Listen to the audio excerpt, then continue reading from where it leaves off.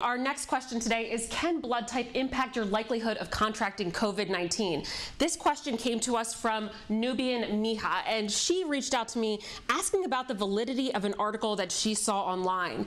That article referenced a study done in China where they're comparing different blood types and how susceptible they are to contracting COVID-19. The results of the study were published by a group of researchers from China on March 16th. They found people with blood type A have a significantly higher risk for contracting COVID-19, whereas people with blood type O had a significantly lower risk for the infection.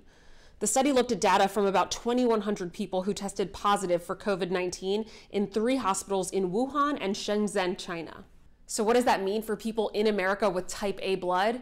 I reached out to infectious disease specialist Dr. Linda Nabha to learn more about the study and to get the answer to Nubian Miha's question.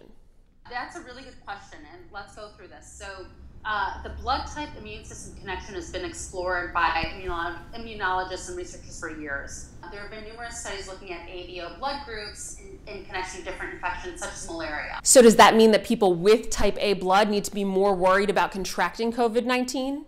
Looking at type A versus type O, in the study it was clinically significant. How does that translate into the real world? We Yes. just don't know. I don't want anyone who has blood type A to be more scared.